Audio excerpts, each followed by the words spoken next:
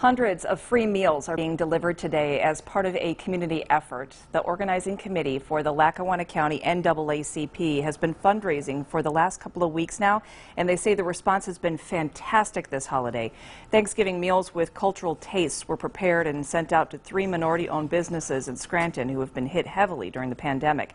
The businesses include Poppy's Kitchen in South Scranton, Paradise Soul Food and Sweets downtown, and Westside Flavas in West Scranton. Taking care of us for the last 8 years, and we feel like at any point we can give back to the community, we can give back. It's not just Thanksgiving, it's Christmas, it's every day of the year. When we can find an opportunity to give back because they take care of us, we definitely want to take care of them also. To learn more about the efforts that led to this community-wide charity event, click the link on PAHomepage.com.